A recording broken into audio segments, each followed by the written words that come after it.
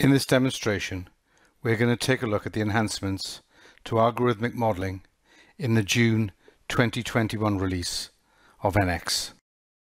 For those of you that are unfamiliar with algorithmic modeling in NX, it's a very powerful tool that enables our customers to engineer, templatize and reuse advanced modeling algorithmic rules to create complex designs. The improvements to algorithmic modeling are in two specific areas. Firstly, with the nodes that are used to create the rules, we've enhanced some of our existing nodes, but we've also included some new nodes that extend the capabilities of rule creation. The second area is in the logic editor itself, where we've made a number of key enhancements that make for a far more productive user environment when creating the rules. And it's with the logic editor enhancements that we'll start this demonstration.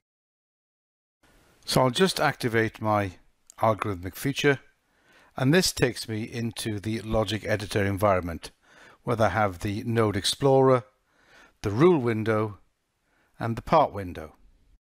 In the part window, you can see there's geometry that I'm going to use to help me to create my algorithmic rule. The rule that I'm going to create will generate an hexagonal pattern on the faces that you see in the part window. The first task will be to find the node that will help me generate the hexagonal pattern. I'll search for it in the node explorer. When I find it, I can double click it, and that positions it in the rule window. Now each node has a set of input and output ports, and they're color designated. Red means there's a required input. Green means the port has been satisfied. White means it's optional. And on the output side, if it's blue, it means it contains some geometry. In this node, you can see that we need to satisfy the face input port. And to do this, we would typically search for a node in the node explorer and then connect the two together. However, new in the latest release of NX, we've now got predicted nodes, which means if I mouse button 3 over the face input port, it gives me a number of commands that I could use to satisfy this port. Here you can see it's given me 3 different options. I select the one I want, in this case select face, and it automatically adds that node to the rule window. This new capability saves a lot of time.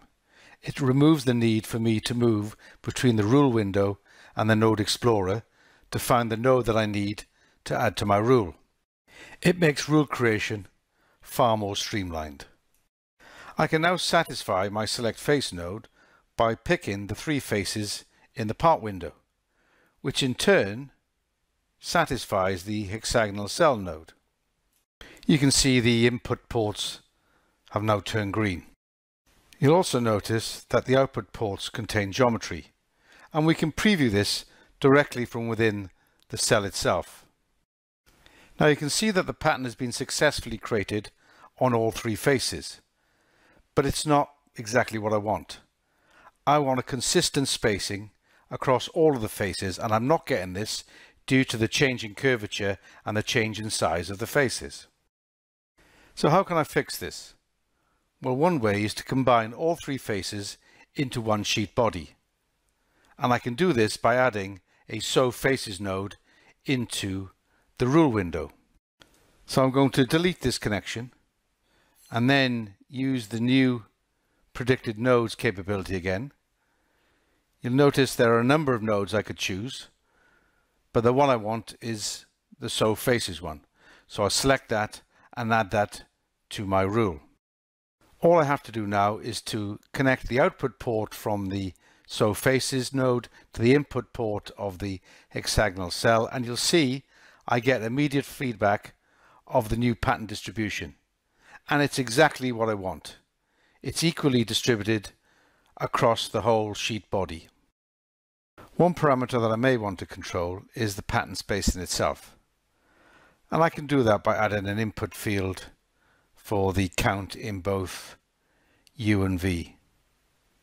I could just type in the value I want and control both U and V with the same input. And what I'm also going to do here is to rename that node so that it just says count for both the U and V direction.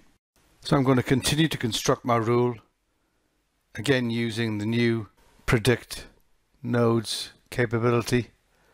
We'll add another node in and again start to connect the ports up on that. Again, I can switch off the preview of the hexagonal cell and this time look at the preview of the project curve, and I may want to create an offset of those curves within the face. So again, there's a node to do that. So I'm just going to satisfy the offset curve node. I'm going to connect the body from the show faces node to the input face for the offset curve node, and then add an input field for the offset itself. Type in the value, and again when I switch on the preview you'll see that we get the exact form that I need. Now again, I could go in and modify the value. Again, if I do that, we get that immediate feedback for the new value. All that's left for me to do now is to create an output node, and once I've done that, my algorithmic rule is complete. Now I'd like to take you through some of the other key enhancements that we've made to the logic editor in the June 2021 release of NX. The first one we'll take a look at is grouping, where you can group and collapse sets of nodes to better document a rule and increase the workspace area in the rule window. So how do I go about creating a group? Well, it's really straightforward. I can either select the nodes individually, or as in this case, I can window select around a number of nodes and then, using mouse button 3, create my group. So there I have my group node, signified by the dark grey background. And at this stage I could rename it to better describe exactly what the nodes contained in the group do. I can also collapse the node, and this clears up more real estate in my rules input window. So that's the new grouping capability in this latest release of NX. Next, I'd like to take you through the creation of a snippet. And a snippet, which is new in this latest release of NX, is the ability to create custom nodes. Now I could define my snippet directly from the group I created. You can see in the mouse button 3 pull down I have that option. But in this case I'm going to define my snippet without the aid of a group. So the first thing I'm going to do is to perform an ungroup, and then the process for defining a snippet is very similar to the way I defined a group. I can window round the nodes and then mouse button 3 define snippet. I am then presented with a brand new rule window that just includes the nodes I selected to define my snippet. All I have to do now is to create an output and an input to my snippet. I can even control which snippet inputs are visible. Here I can switch off specific inputs, and I can also reorder the inputs to position them differently in my final snippet, just dragging the face input to the top. Now that I've fully defined my snippet, all I need to do now is to save it into my reuse library. This will make it usable for future projects, either by myself or somebody else.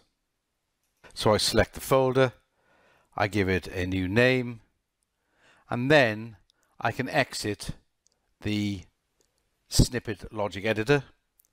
And by doing that, it automatically adds that snippet into my original rule. You can also see that the only snippet inputs that are visible are the ones I selected. And what I can do now is delete all of the nodes that I used to define my snippet, and then reattach the snippet to the output node, the count node, and also the select face node to satisfy my snippet ports. Again, once I've done that, you'll notice that my pattern reappears within the part window.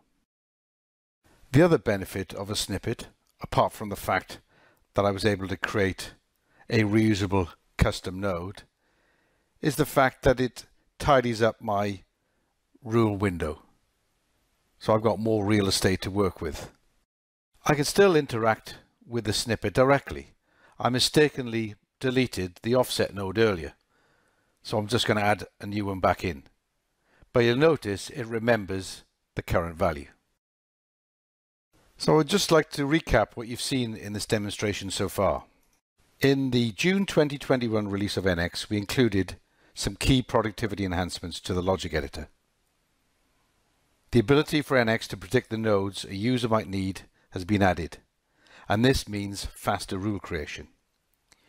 We also added grouping into the rule window, which enables better documentation of the rule and also allows for increased workspace area within the rule window.